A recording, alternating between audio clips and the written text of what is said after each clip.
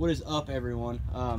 So I'm going to do a quick review on the INTI car diagnostic scanner, the OBD2, and it's kind of I'm kind of putting two videos into one, but basically I'm going to go ahead and review this product right here, which is brand new. Comes with a little user manual, and I'm going to plug this thing in. The reason why I'm doing this is I actually have an engine light on my little daily driver. It's a 2004 Chevrolet Impala with a 3.4 liter engine, and what I'm going to do is I'm going to go ahead and replace the O2 sensor. Okay, so let me show you what I'm talking about. This is actually pretty nice. It's pretty inexpensive too. It's only like 35 bucks. So I'm going to go ahead and leave a link in the description, and I encourage you guys, if you don't have something like this, go ahead and click on the link below in my description and pick yourself up one. But what we're going to do is we're going to go ahead and just check the codes. I do have an engine light. Turn all this stuff off. But yeah, you got the little port right here. So the way this works is you just plug it right here underneath your dash. It's pretty simple, guys. Just plugs right in, just like that. So I do have a check engine light. So it says, alright, so it says turn key to the on position, which I just did. And I guess just hit enter. And that is actually pretty cool. So it says read codes. It also, if I wanted to just go ahead and delete the code, I can just hit that. There's a few things on here. Vehicle info. Let's go to vehicle info, see what that says. Turn key on with engine off. Okay. Alright, well, either way, there's really two things of why these little guys right here are made. It's really just to read the codes, figure out what the heck's wrong with your car, and erase them. So, all right. So, anyways, read codes. So look at that. They have a P0135. This is actually pretty cool, just because it'll tell you what it means. So pretty neat. Not bad. I've been using a Blue Point, really super nice one. It's one of my relatives. I know he's watching this video right now. You can get yours back, man. Looks like I got me another one, but this is pretty inexpensive. So, but yeah, it's the O2 sensor, bank one. So I'm gonna go ahead and pick up that part right now, and we'll go ahead and get to the install. Okay, guys. So I got the part, oxygen sensor. And I'll show you guys where it's located. But here's the part right here. Comes with a wiring harness. And it looks like some anti-seize we got to put on these threads right here. So that's neat. It comes with a little bit of it right there for you.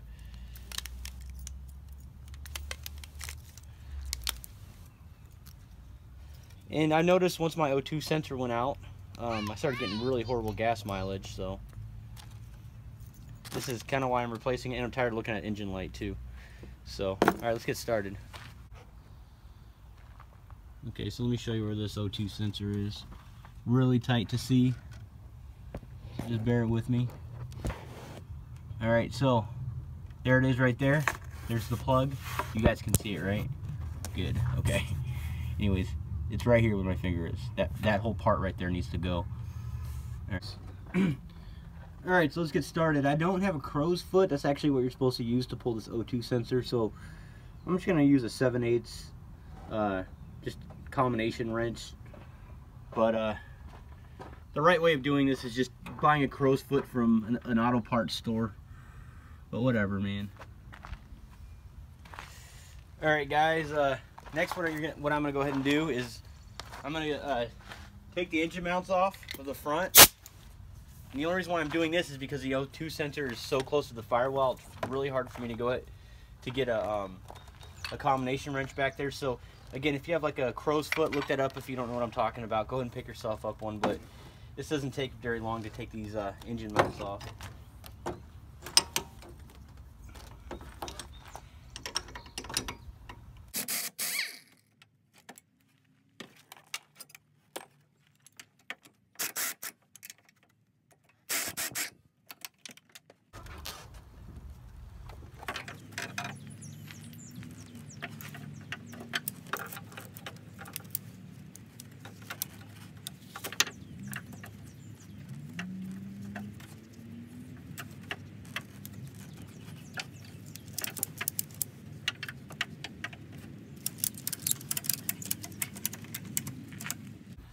Alright, just moving the engine up even 3 inches is really going to make a big difference when I pull this thing. Alright guys, so let's get to that O2 sensor. And right behind it is going to be a wiring harness. Let me up the camera up here. I think you guys should at least get the idea. Alright, there's the O2 sensor right here. Sorry, it's not, I know it's not a very good camera angle, but it's the best I can do for right now. And I know you guys aren't going to like this, but I think it's going to be a little bit easier.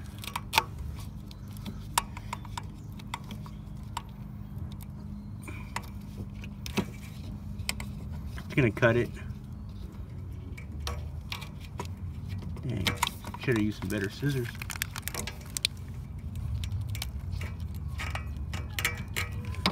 Okay.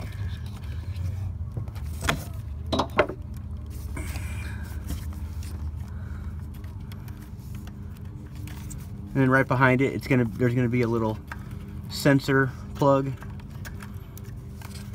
I'm cutting it off because I want to see if I can throw a socket over that, give me a little more leverage. Okay, guys, let me show you what I figured out here. So on the very back of this, let me show you. Make this a little bit easier. What I did is on the old ones, I went ahead and just cut the back of the wiring harness, and I took a hammer and I just beat that end off right here. It's pretty easy to bang out. You just take a hammer and behind the engine bay and just beat it off, and just pull that part out so you can slide a deep socket from the top down, just like that. And that's kind of where I'm at now. All right, so I got the deep socket down in there. A huge cheater pipe hooked up. So what I'm going to go ahead and do now is just try to break it loose. I think I got it. Yep. That was on so tight, that O2 sensor. I guess you just gotta figuring things out, you know.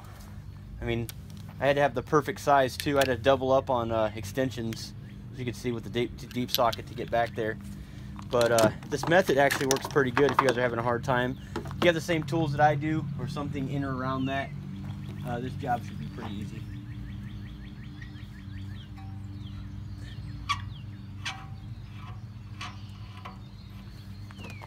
Check it out. I just took a hammer, went behind the engine bay, beat on it, busted the tip of it, and I just slid a deep socket on it. Too easy, guys. I mean, this job, obviously a crow's foot would have came in handy, but this was in so tight, I couldn't even break that thing loose. So anyways, let's keep moving here. We're gonna install the new one, the new part.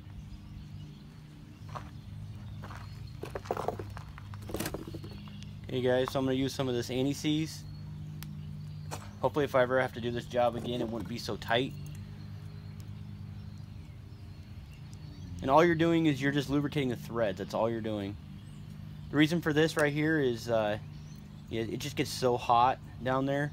You would hate for this to be seized, rust welded, if you will, to where you can't even get it off. Okay, so this is going to be your wiring harness right here. It's going to clip into this piece right here. I'm not going to do that as of right now. I just want to go ahead and get that in there. And what I'll be using to tighten it down with, which obviously I'll have enough to do it with, is a 7/8. So I'm going to tighten it pretty tight using the 7/8.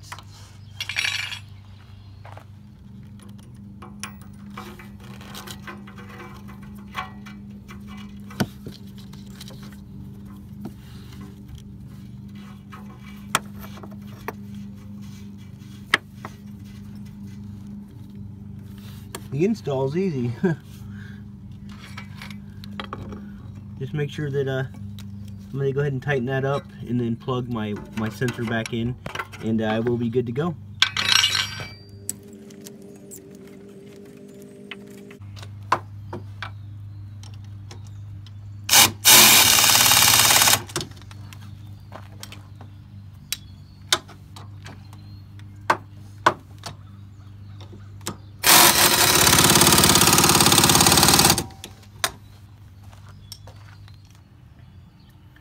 Okay, let's start it and see if this engine light turns off.